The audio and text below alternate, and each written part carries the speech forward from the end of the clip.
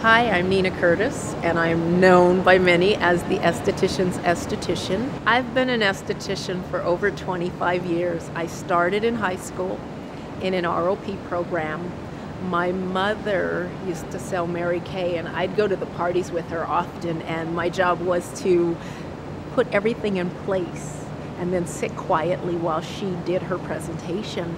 And I just got bit. I loved the way the women would just come to life after she took them through the process of cleanse, tone, and moisturize.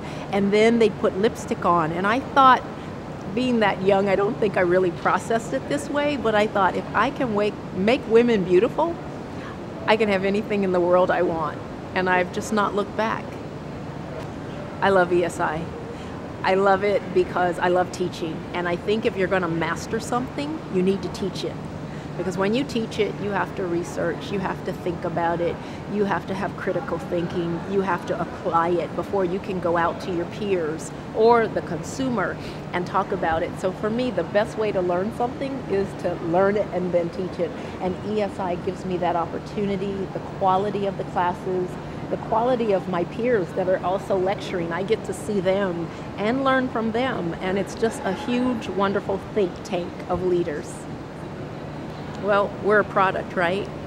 And I'm trying to present the best product available that you'd want to buy.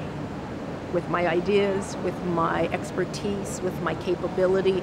It's a lot easier for someone to see someone's hair color and go, oh, who did your hair color?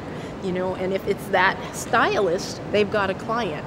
I feel the same way. I'm human, but I try to keep my body and my skin in that with that same thought that, you know, someone's looking at me and they're deciding, do you know enough about your own skin to take care of mine?